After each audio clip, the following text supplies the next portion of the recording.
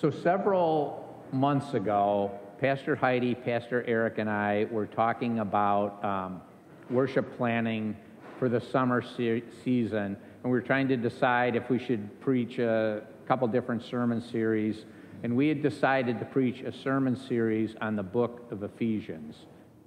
And after reading that gospel message about the beheading of John the Baptist, I'm so glad we did. I don't have to preach on the beheading of John the Baptist, and I dodged a bullet on that one. So let me know if any of these words sound familiar. Prejudice, distrust, judgment, self-centeredness, demonization of others, a sense of superiority, fear of those who are different, divisiveness, violent rhetoric. All your heads are nodding. I mean, it's exactly what's going on in our country today. But those same words could have applied to the communities in and around Ephesus in the first century, in fact, around the world throughout all of history. Human behavior, it seems, is often very far removed from God's intended ideal state for all of us. This morning, we're beginning a 4-week sermon series we're calling No Longer Strangers, based upon the letter to the Ephesians. And in that letter, the writer reminds us that the new Christian communities that are, quote, now in Christ Jesus are no longer strangers to God.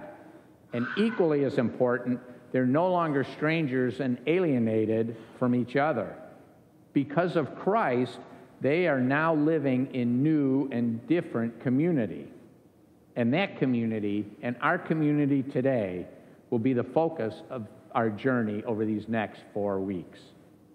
And God's community includes everyone. Everyone is a beloved child of God. No one, friends, is a stranger in God's community.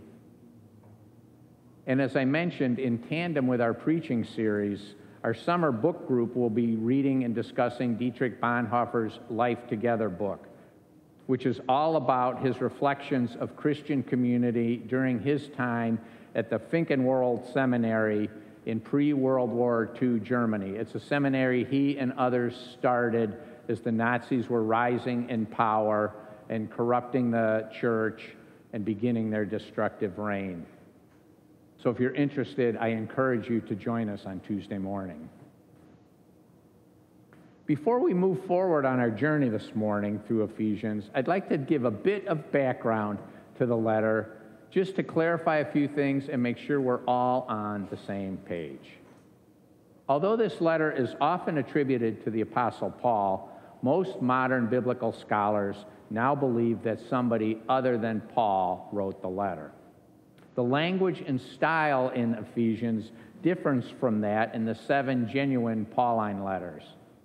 And additionally, the letter seems to imply that the audience of the letter does not know Paul, which is very different from Paul's other letters, in which highlight a familiar and very personal relationship with his audience. So for these and several other reasons, most scholars today refer to this as a Deutero-Pauline letter, meaning secondary. And it may have been written by one of Paul's students or one of Paul's followers. And another important thing that I'd like to touch on this morning is how we read it, and specifically how we read the word you, Y-O-U, in the letter.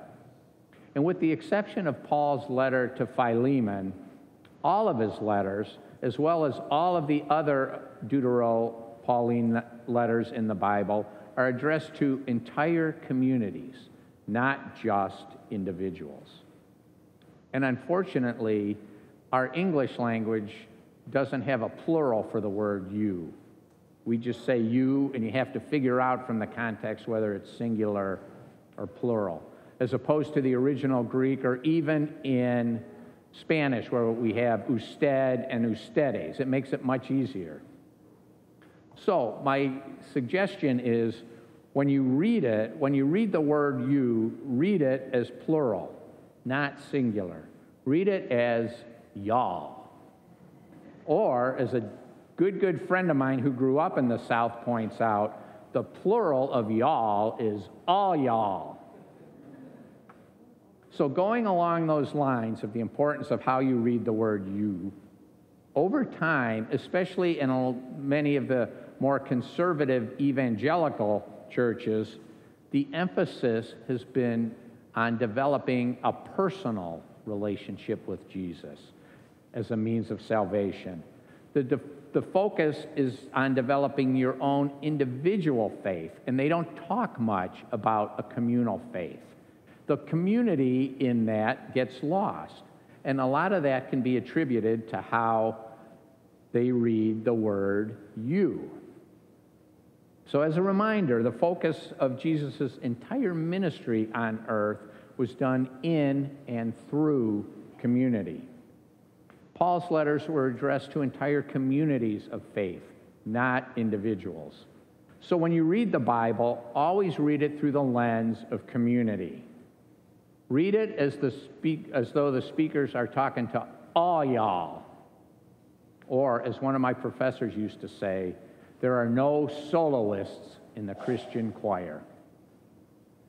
Community is the focus of the letter to the Ephesians.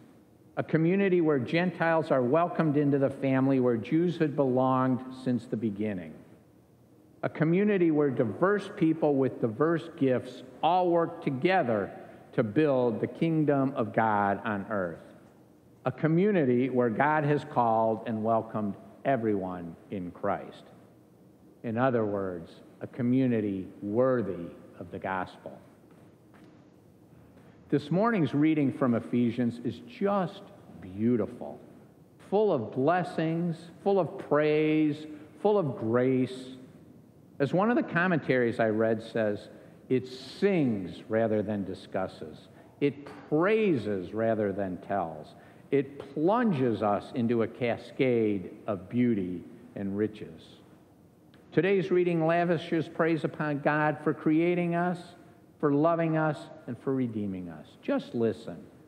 Blessed be the God and Father of our Lord Jesus Christ, who has blessed us in Christ with every spiritual blessing in the heavenly places, to the praise of his glorious grace that he freely bestowed on us in the Beloved.